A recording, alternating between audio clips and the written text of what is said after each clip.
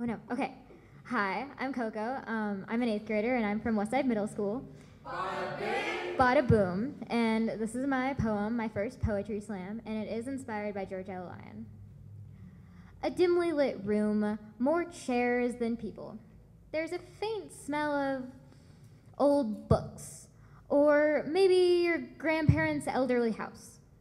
A skyscraper of a man approaches me. He holds his clipboard like a strict teacher. He says in a monotone voice, "Where are you from?" I roll my shoulders, tilt my head, stare him in the eye.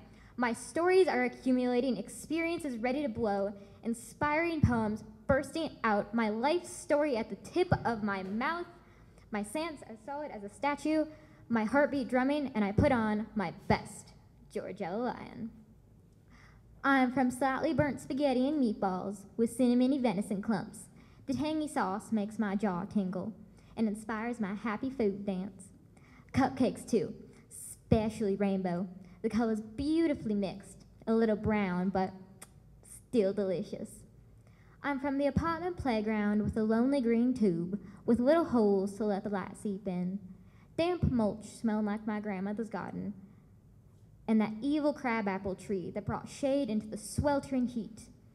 Its little pink berries like little malicious apples luring me in. The skyscraper's mouth curves downward, his eyes narrow to slits. My mind travels back to poetry practice. The past powers my every move.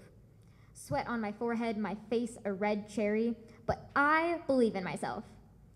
And in Georgella. I'm from cat hair clinging to shirts and pants, and the lonely leather recliner, a warm place to curl up and read, from glitter all over the house and too many delicious desserts, and an automatic curtain I rarely used.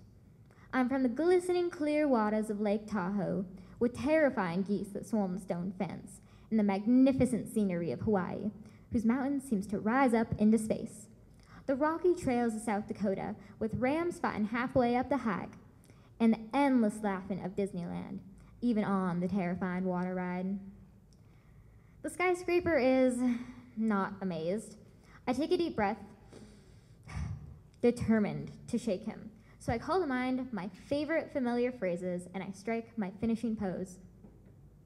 I'm from, you gotta eat the frog and hold on to your false teeth. You got to be persistent, and I love you to the university and back. That is where I'm from. The skyscraper says in a monotone voice, that's a great poem, but what school are you from?